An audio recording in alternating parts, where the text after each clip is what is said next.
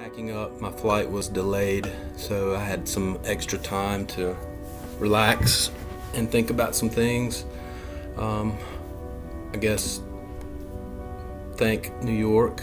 I've tried to social distance as well as anyone here, because the last thing I wanted to do was come up here and spread the virus any more than it already is. I love New York because of its diversity.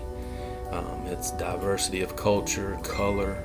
It's so many languages I've seen and heard on the subways, especially the different music, the art, the different colors of people, the things that they wear, the music I've heard, the art and the murals everywhere, and the food.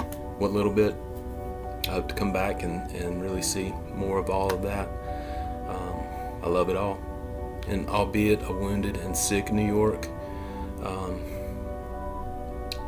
this is a very resilient city, as we all have seen, and it will recover and be stronger than ever.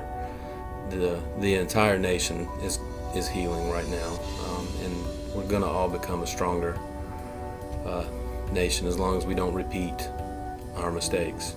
And if we don't take a new initiative to find a new normal in life.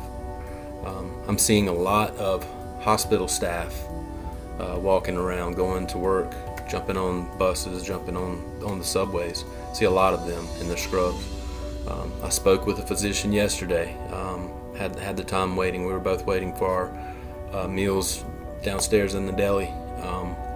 And he is an ICU physician, and he was telling me the worst part for him is watching these people die without family being there, because they can't allow family in there. So if they know the patient is going to die and they have time to bring some kind of video device in there, then they do that. But some of these patients are so close to death the whole time they're in ICU that you don't know when their time is come, and sometimes it's not the staff doesn't have time to set up a video, contact the family member or friend so that they can be there when they pass.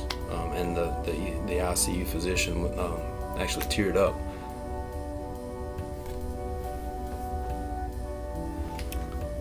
Talking about that.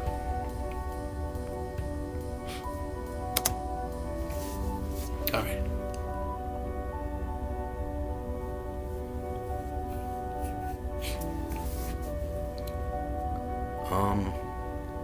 All right, I got some notes here.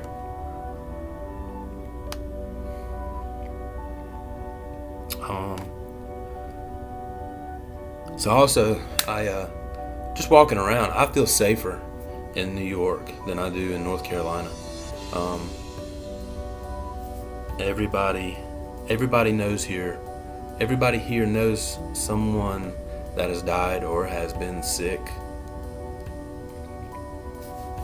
and so they respect it, and they social distance and do the things they're supposed to do. So I feel safer here than home.